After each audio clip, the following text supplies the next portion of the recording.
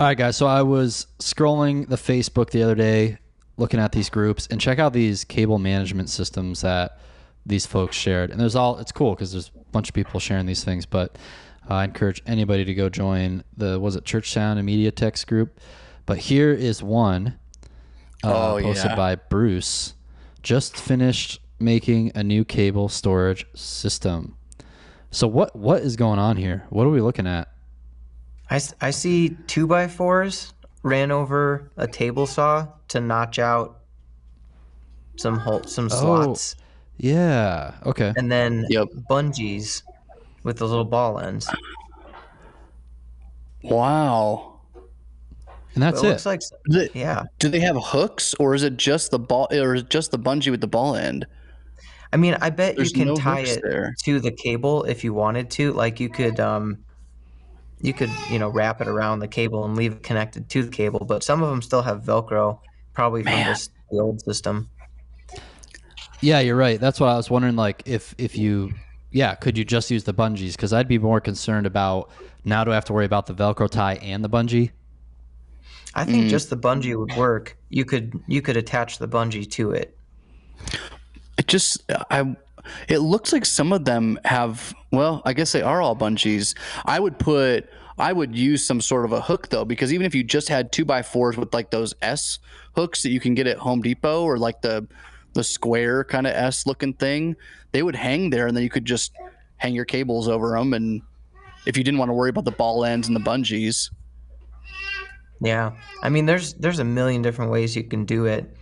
And I think this is a cool way to do it. I like the problem this solves, where it's inefficient if you were to turn these rolls of cables perpendicular or the other way. If you rotate them, like when you're taking up so much wall space, and it's a pain to get, like, say you have, okay, on this hook I'm putting a bunch of cables, like you're having to like pull cables off to get the one that you want. It's cool because you get direct access to every individual cable. Yep. That's true. I wonder how, like, obviously, I mean, it's working the way he's got it here, but like, do they have a tendency to turn? Like, would they do this kind of a thing? How's he getting to stay? My question. It's a really neat picture. I mean, it looks really clean. Yeah. Those Cat 5s up top are probably the messiest part, but what a cool idea. Yeah.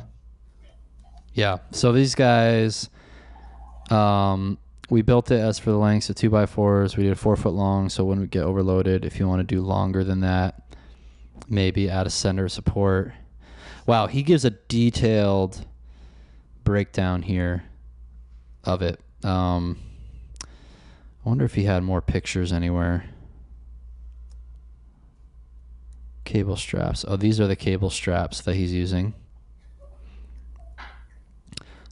These $30 for 100 pieces bungee canopy cord on Amazon. It's only like what, $20 for a 2x4 now, so yeah.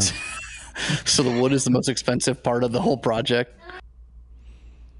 Okay, sweet. Well, that's cool. Then there's another one. I mean, that's a cool idea. I think it could work for some folks. Works for these guys. Then this one right here. So we've got. Okay, so it's like a stage box. I mean, it looks like this is more than just cable management. They've had some sort of stage box solution going on here. Well, you said this is I was reading this post. Didn't they say this was part of a portable setup? So this is kind of like storage and cable management. I didn't read the whole post, but I thought that's what. Yeah. We're a mobile church. We're dealing with tangled cables every week. With our solution we built, the digital snake is on top. The cables in the cubbies have a hole in the back and run up the back and into the snake. So each person just needs to grab a cable from the box and pull it. Well, that's nifty. Okay. Now the question is, can they wrap it and put it back in? No, of course not. Well, you can't close the lid if they don't. You can't put the box away if they don't do it right. Well, it's like easy to tell a volunteer, hey, pull this cable. It's less easy to be like, okay, now wrap it properly so that the next volunteer who wants to pull it, it's all coiled correctly. You know what I'm saying? Mm-hmm. Yeah. I do like that, though. It's clean. Being someone who's been in that situation, it's like, that's a That's a nice creative solution for sure. Now they just need some labels, Adam. Yeah. So we can probably help them with that. Get that label maker.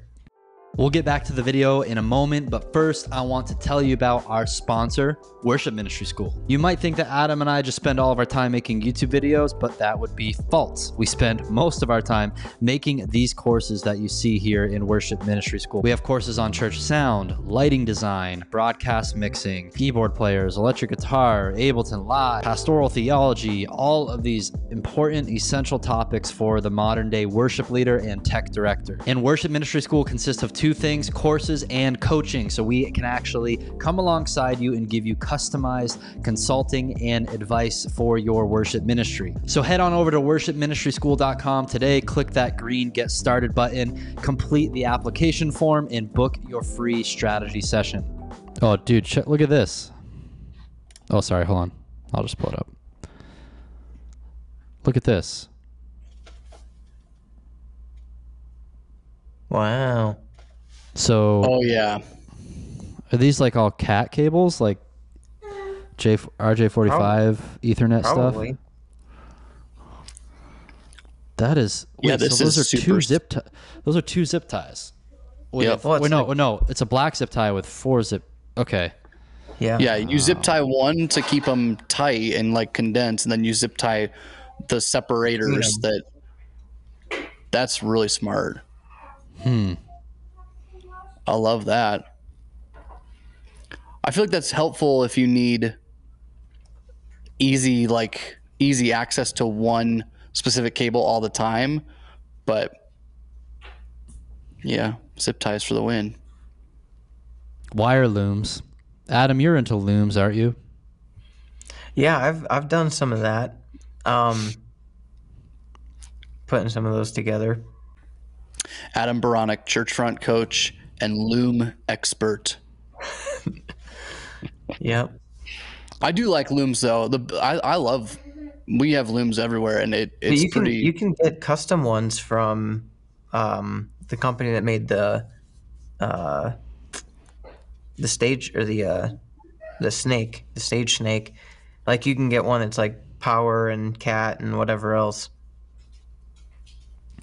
Wait, like you customize which loom you order? Yeah. Interesting.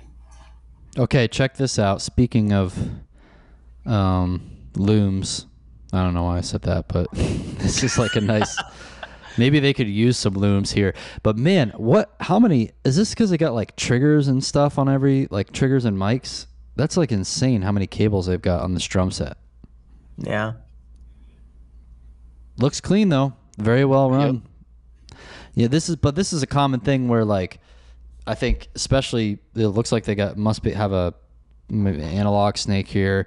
It's great if you can just get a digital snake right by your drum set. That can really clean up a lot of cable runs.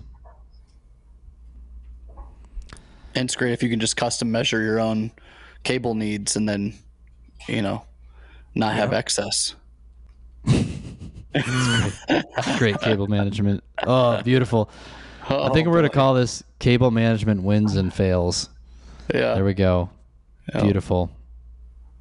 Man. Oh, this guy says, a year and a half ago, I inherited the sound and tech director position at my church. Cable management was not a priority. I might be here for a while. Oh, man. Yep. Adam, does that just get you salivating watching this right now? No, it makes me itchy. But the idea of having it complete, you would be like if you could just like be a part of untangling everything, putting it back together. Oh man. Yeah. I mean, yeah, that takes time. Yeah. Oh. All right. No. Here we go. Okay. Tie line, electrical tape, or wraps. What's your choice? Not electrical tape. Not electrical. And not tie lines. I hate tie lines. Wraps it is. Yeah. Wraps I mean, it is, baby. I like that parachute cord for really big cables. Sure. Where that Velcro's like too short for. Totally. And then let's see. One thing that we use that works if you have a a stage with carpet, or even here at the office, is that nylon with the loop or the hook part of Velcro. Yeah. Tell me more. Yeah.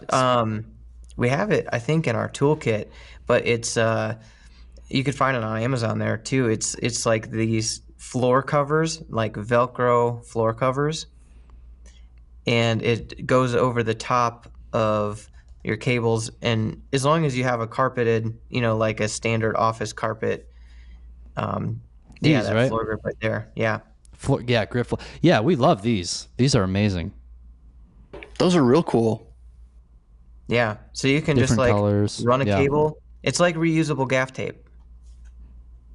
Oh, and it's Velcro, so you can just rip it up and move it if you need to move it. Yep. That's cool. Doesn't work on wood stages or Nope. whatever else, but Carpet works. for all you carpet stage people. And then the other thing too, another idea, we've used one of these is these catapults, right? Yep. Just one Ethernet cable. Yep. So that could if you have a couple, whatever it is. I mean, I think 4 channels is the max I've usually seen with this. Yeah. Right. Yeah, I think it's based on how many cables are within a Cat5 cable, because there's like a shared ground, and then each one gets a hot and a neutral. Yeah, and here's a good diagram of it. Like, even if someone had a 4 microphones, even if you have an analog mixing console, you could use this like digital audio over Cat5 to get it there. Yeah.